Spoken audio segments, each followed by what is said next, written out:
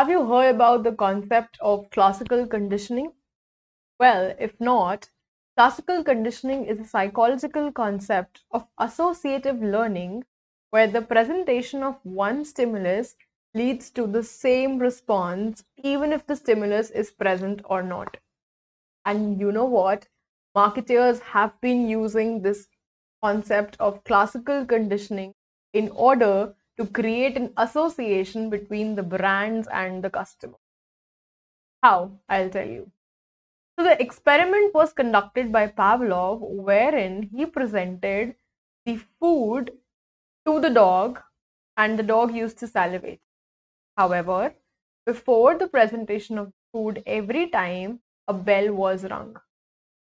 Now, the brain of the dog got so accustomed to the sound of the bell preceding the presentation of the food, such that even if the food was presented or not, just alone by the sound of the bell, the dog began salivating.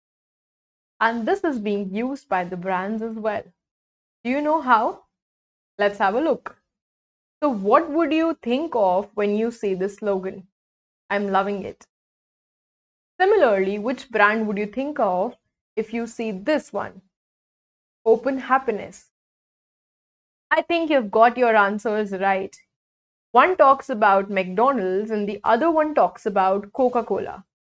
And that is the classical conditioning that have already been done to our brains by the brands by using this concept of classical conditioning. So the brand logos and the jingles that are used by the marketers creates an impression in our brain of the brand whenever we see them around. There's another way marketers are actually building up their brand identity through classical conditioning, for example, by showing the contextual images. So, whenever a resort that offers vacation experiences to the consumers have to brand their experience or service to the consumers, they might use images of people relaxing, having parties, so that that evokes the emotions of enjoyment and happiness. And that's exactly how classical conditioning works in the marketing world.